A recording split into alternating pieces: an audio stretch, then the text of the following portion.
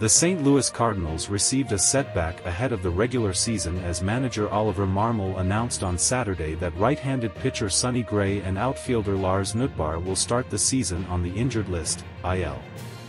Gray, set to be a key figure in the Cardinals' rotation, is sidelined due to a right hamstring strain, which has landed him on the 15-day IL. Meanwhile, Nootbaar faces a stint on the 10-day IL due to multiple non-displaced rib fractures. The Cardinals were already dealing with the absence of outfielder Tommy Edman, who is also on the IL with a wrist injury. The 34-year-old Gray, acquired to bolster the Cardinals' pitching staff, suffered the hamstring strain on March 4 during a game against the Washington Nationals.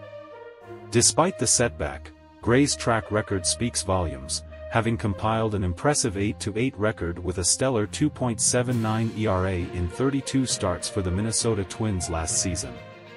His standout performance earned him a second-place finish in the American League Cy Young voting, making him a pivotal addition to the Cardinals' rotation following his signing of a lucrative 3-year, $75 million contract in November.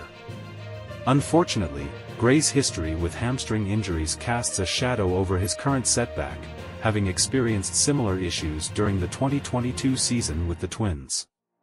Nootbaar's injury occurred during a spring training game on March 2 when he collided with a wall while attempting to make a catch. The 26-year-old outfielder played a significant role for the Cardinals last season, contributing with a .261 batting average, 14 home runs, and 46 RBIs. His absence will undoubtedly be felt in the Cardinals' outfield lineup as they navigate the early stages of the season.